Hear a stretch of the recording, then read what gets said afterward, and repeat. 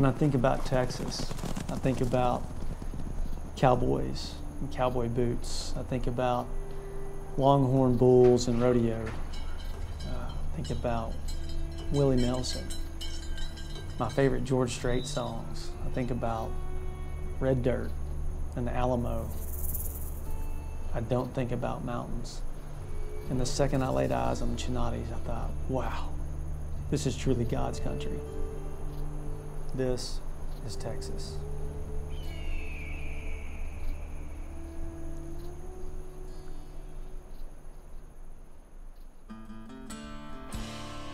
We're here in the Chinati Mountains. I phoned my good friend Greg Brownlee and said, hey Greg, we want to go on a sheep hunt. We want to do it in Texas. I've heard there's sheep down there. And he said, man, you got to go hunt Aoudad with Logan Lewis. People are always surprised. They always say, I can't believe we're in Texas. And I say, this is my Texas. Welcome to West Texas. I'm Logan Lewis. I'm 28 years old. I'm from far West Texas, and I'm a sheep guide. This particular hunt is an incredible experience because I've got family. My dad grew up in the panhandle of Texas, and so my brother and I have spent a good amount of time growing up hunting pheasants in the panhandle of Texas, but I never imagined that I'd come back and hunt sheep. And we're sitting here on the border of Mexico. We're looking into Mexico, and we're hunting in Texas. When you ask anybody out here about the Aoudad and where they came from, you're going to get a different answer just about every time. A story that I know is that they were brought in by cattlemen back in the 40s and released into the mountains, and they just took off like they were made for this country. The Aoudad are perfectly adapted to this environment. When you start climbing around out here and observing these animals, you spend your time just watching them exist, and when you travel through this country, you gain such a respect for these sheep, knowing how tough it is out here, and I mean, how can you not admire an animal that can make it in this country? When people ask you, what do you love about sheep hunting? It's the physicality, it's the steeps. I mean, sheep hunting, you always learn something about yourself. You've got to be not only physically tough, but you've got to be mentally tough. Sometimes the last place that you want to be is exactly where you're at, but you've got to push through it, and you got to focus on the task, and you got to keep moving uphill, or you got to keep moving downhill. When you go up on a mountain after sheep, you can't be thinking about anything else, and I think that's my favorite part. If you think about anything else, you're going to mess up. So on this hunt, Logan had spotted a couple old rams that he knew were old because they were loners, and they were in an area where there wasn't a whole lot of other sheep around. They basically had gotten away from the ewes to go be off on their own. Logan had put the sheep to bed a couple nights before we got into camp.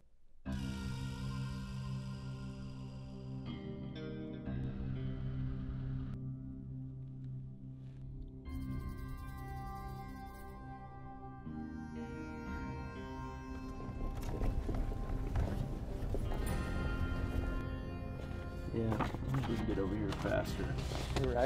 The rams had moved over to the backside of the mountain from where he originally saw them, and so we were several miles away, glassing them across the valley. So you see this mesa out here where that shadow leads down on the back. Pulls off over there. They're in that brush there. We've got two rams down here in the valley that Logan spotted, and he thinks he's seen these rams. He put them to bed 2 days ago, and they both look from here. We like what we see. So we can take the road back down and get significantly closer before we make the trek to get in and have another look. So we think they'll be in the same spot, and they're kind of easing this way a little bit now. So we'll get down there and take a look.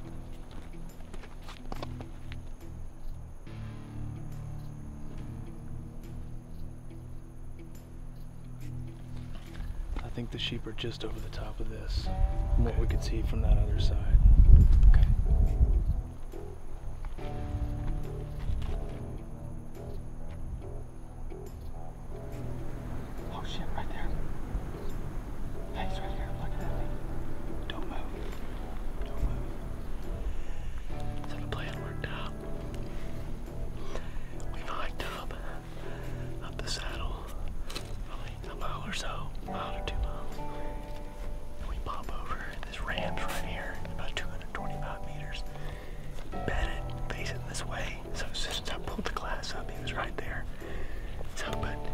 We know there's 2 rams in here, so this guy's definitely a shooter here.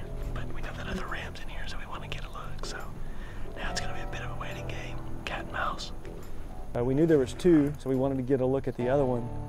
He came back across, and that's when we decided, and we got to look at him and said, hey, this ram that's bedded here in front of us, that he had no idea that we were above him, is actually the ram that we want to take. So we got set up, we had plenty of time. The ram finally stood up about 2 hours later. Got this ram down there. He's definitely the ram we want to shoot. Big old ram, heavy bases. We got to look at the other one. He's not near as big, so we're going to send one down there at this guy.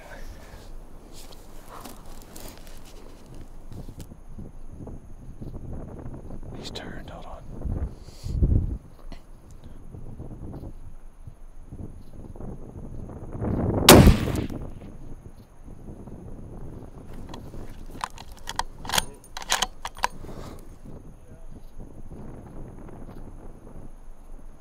I think he's done. We got a nice ram down.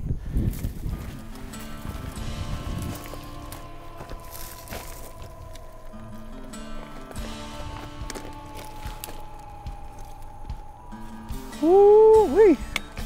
Heck yeah, buddy. Thank you. How cool was that?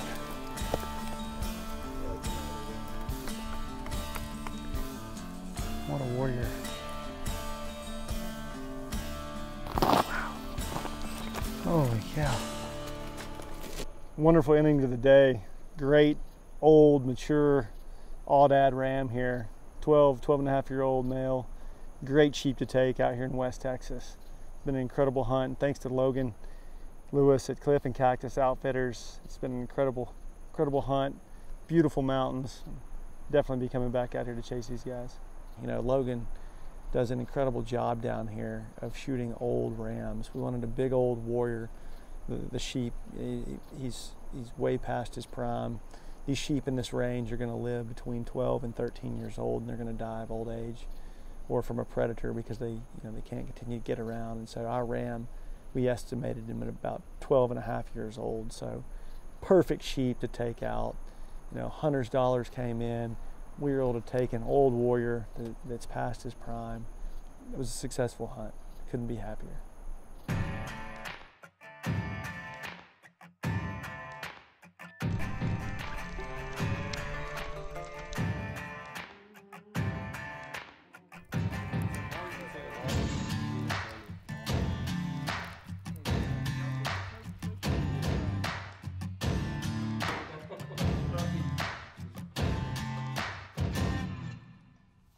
If you're not from here, you look around and think, how could anything survive out here? But if you look a little bit closer, you'd learn that this part of Texas has the largest biodiversity of anywhere in the U.S. More bird species, plant life. We've got black bear, mountain lions, bobcats, elk, mule deer, bighorn sheep, ringtails, and of course we got Aoudad. Growing up as a kid, I read magazines all the time about different types of hunting, whether it be whitetail, elk hunting, mule deer hunting, sheep hunting, and there was one that always stood out to me, which was a sheep hunt. My favorite part about going after these sheep is that it's going to be different every time.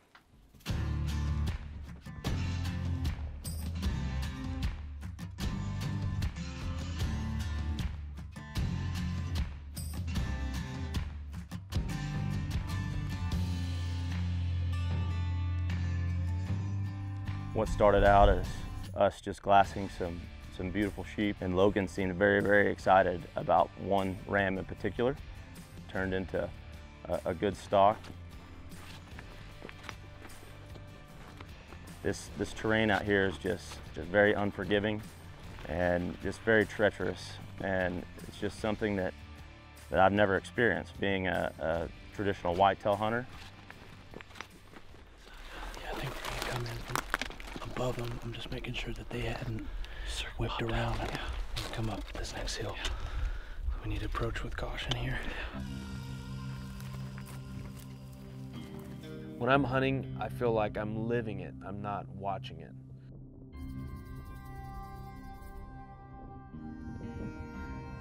So starting out, watching Ryan and Logan out on this huge ledge and bluff, glassing these sheep, I would have never thought that shortly thereafter I was going to be holding the rifle on that very point.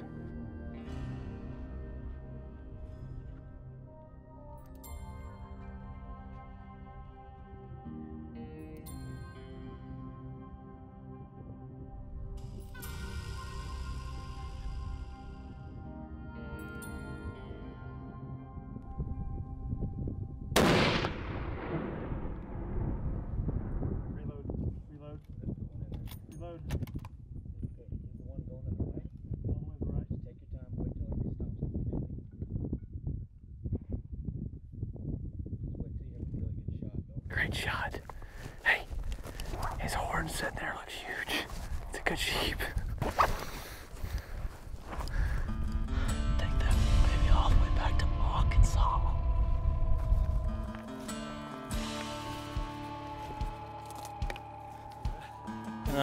Yeah. Punched him. Oh, man. Good. First sheep hunt. First sheep. First successful sheep hunt. All the above. Out here again today, going to check out Macho Peak, and Logan spotted a group of 4 or 5 great rams. Went ahead and slipped the pack on, hiked on in, came up over the top, and started glassing. They worked their way into about 100 yards, and Ryan handed me the rifle and was able to make a good, clean, solid shot. Surprise of a lifetime, and a moment I'll never forget. It's just one of those trips that you dream about. I was blessed enough to get to go not only with my brother, to get to experience that with him. Yeah, just take your time. Find the truck.